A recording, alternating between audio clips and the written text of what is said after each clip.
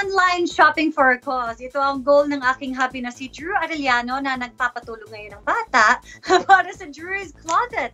At kapartner niya dyan ang ilang celebrity gaya ni Ding Dong Dantes na nagpa-auction ng ilang pre-loved items. Makichika kay Nelson Canlas. Casual.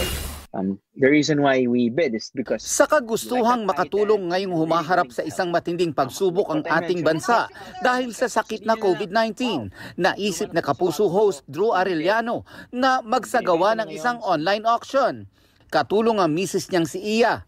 Hands-on ang dalawa sa Drew's Closet, isang online charitable fundraising auction. 4K. Solid. Umabot na sa mahigit 300,000 pesos ang napagbentahan niya sa auction. Kabilang na dito ang mga items na ipinasubasta ni Kapuso Primetime King Ding Dong Dantes. It also looks kind of vintage. Yeah. Ang mga caps, biking gear, maging ang isang Ducati edition leather bag ni Dong na may sentimental value daw sa kanya. Bit-bit niya ito nang mapabilang siya sa Philippine delegation sa UN Climate Change Conference sa Paris noong 2015. Ibinigay niya para i-auction. Pinag-isipan ko lang maraming beses kung i-auction ko to kasi grabe yung sentimental value sa akin ito. That's why we always talk about the item before we even sell the item kasi there will always be that type of memory that connects the celebrity. And so talagang there's that sentimental value.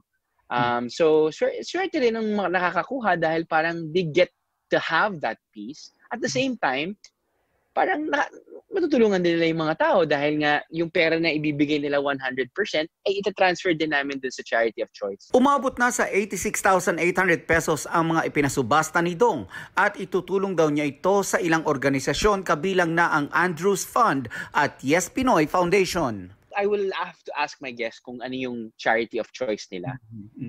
Kasi syempre items din naman nila yun. So parang mas okay na mapupunta rin yung mismong donation dun sa gusto niyang charity. Abangan daw dahil hindi lang mga artista ang sasali sa Drew's Closet para i-auction ang kanilang pre-loved items.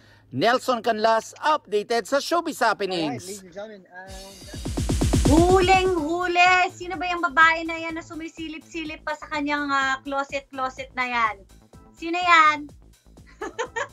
And that ends week 8 of our Chikahan from Home. Have a safe and healthy weekend po mga kapuso. Reporting live from a different corner of my house dito sa Casa Arellano. Ako po si Iya Arellano.